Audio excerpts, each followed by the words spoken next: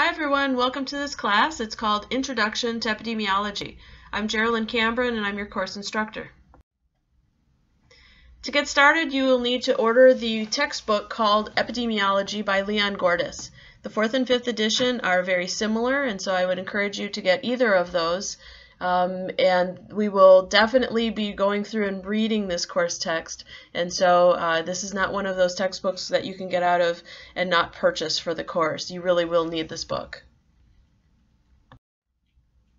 So let's start out by talking about what is epidemiology. This is something that we've all heard of and on the news and anytime there's an outbreak, but really epidemiology is the study of how disease is distributed in populations and the factors that influence or determine this distribution. And so really what we're doing is we're studying disease. How does it start? Where does it spread? What factors might be associated with the disease? And we're just trying to follow it forward and look backwards and really better understand it within the different populations of the world.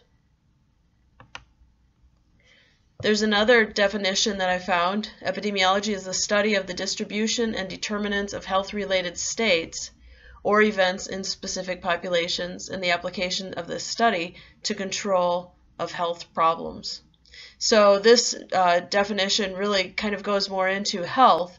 Epidemiology can also study health factors, what things are actually good for you rather than what things are bad for you. So when we talk about epidemiology, usually we think of chasing down bugs such as malaria or Zika or things such as that, but really it can be studying any type of factor that influences health.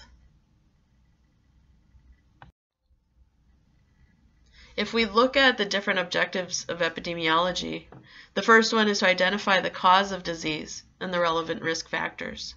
And so when we look at the different risk factors, some are controllable and some are uncontrollable. So just like it says, the uncontrollable ones are factors that we really don't have any control over. Factors that we're born with, such as gender, race, age. Well, we're born at 0, but as time goes on, we don't have any control over turning back time. Family history, such as genetics. So things like that, we can't change about ourselves. But there is just a whole slew of controllable risk factors. Those risk factors include things such as smoking or alcohol intake, different leisure activities, exercise, what you eat, fruits and vegetables. All of the things that we do in life can potentially be risk factors for either disease or for health.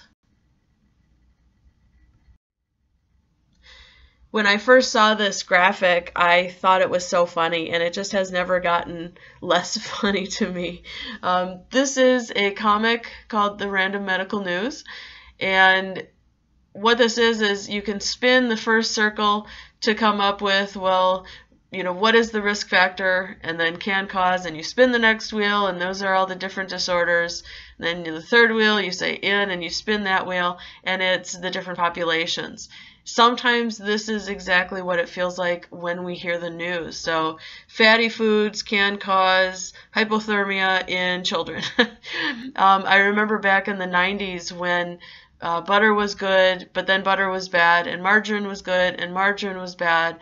And, throughout time, we've had these factors, and I think that a lot of nutrition studies have this problem where it just keeps going back and forth. But there's a lot of different risk factors where sometimes it's bad and sometimes it's good, and in some populations it's bad and some it's good. But again, I thought this comic was appropriate at this point, and it still makes me laugh, so I thought I would share that with you. The second objective of epidemiology is to determine the extent of disease found in the community. So really we're looking at perhaps two different things here. One is the first graph on the left is looking at the amount of disease as it kind of climbs over the years. This is Lyme disease, which has grown over the years, as you see in that graph. The second chart that you see here, or figure, is on the right-hand side. These are the reported cases of Lyme disease. Both of these are about Lyme disease, but they really focus on different aspects. The first one is the total amount of people with Lyme disease, and the second one being where it's actually located and how far it has spread. And so when we look at the extent of disease, we really could be talking about either of these factors. The third objective of epidemiology is to study the natural history and prognosis of the disease.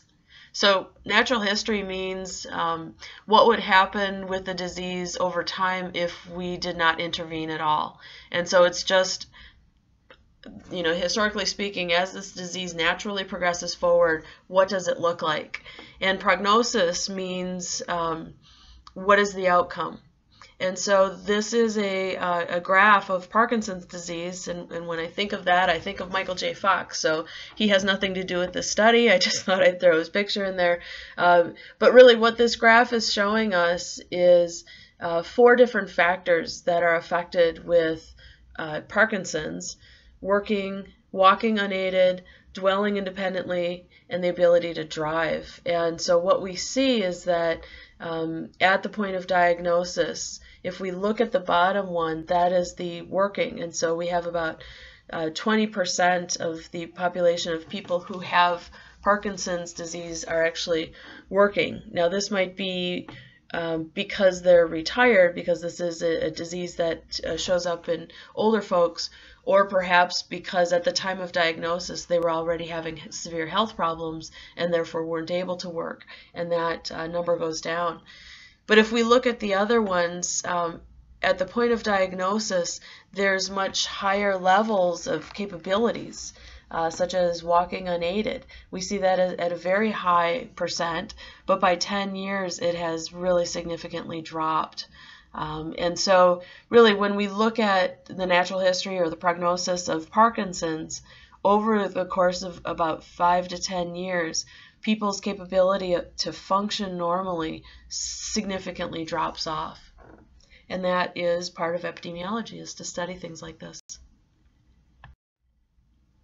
The fourth objective is to evaluate both existing and newly developed preventative and therapeutic measures and modes of healthcare delivery.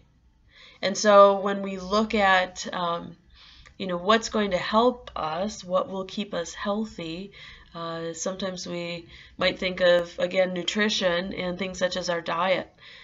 We can also think of, okay, what types of things might help us not get certain other diseases. So instead of thinking about our diet leading to obesity, we might think of obesity leading to other diseases such as high blood pressure or stroke. And so all of this really ties together when we measure the different types of diets. We have to compare them to one another. They're all very different. And so we have to evaluate some of the new ones compared to some of the old ones to see which is best. Again, I remember back in the 90s when they had the very low salt diet, and after that, then Weight Watchers was very popular, and Atkins came around. And throughout the years, we've had so many different types of diets, and we really still to this day don't know which ones are the best or which single one is the best. But I suppose it depends on which factor we're interested in, whether it be obesity or blood pressure or just general health or any other factor. So this is all epidemiology, is to look at these types of issues. The fifth objective of epidemiology is to provide the foundation for developing public policy relating to environmental problems, genetic issues, and other considerations regarding disease prevention and health promotion. There's so many different factors that can drive public policy, and one of them is truly research that's out there. And so there's lots of environmental toxins that have been discovered to affect the population's health, and that type of information can then move up into our government, where the government then starts to regulate those types of toxic factors. So things such as lead in our water is we have our government measure the amount of lead in our water, and there's certain limits that are allowable. And if our water has higher limits than what's allowable, then fines happen, and people in schools and water plants can get into big trouble with that, just like what happened in Detroit. And so it's very important to get research in epidemiology so that we better understand the different factors within our environment and its effect on our health in order to help that drive public policy. So there's several different public health organizations that I would like you to become familiar with. The first is the CDC, which you probably have heard of, Centers for Disease Control and Prevention. It's not CDCP because the end prevention was added much more recently than just the Centers for Disease Control. It used to be all about disease, but after a certain point, the government decided, you know what, we're not just about disease, we want to be focused on health as well. And so end prevention was added to CDC's name. The American Public Health Association is a very, very large organization within the United States. So APHA, when APHA has conferences, it's not just in one convention center. Usually it spans a convention center plus several hotels because it's massive. There's thousands and thousands of people who come to this type of convention. And then there's the World Health Organization. So this is an organization that oversees public health on more of a world basis. So I've included these different websites, and I encourage you to take a look at these different websites and become a little bit more familiar with them. So finally, I just want to say happy studying. You guys got this. This is going to be a fun class and hopefully an interesting class. I look forward to working with you. If you have any questions at all, please just let me know, and happy studying.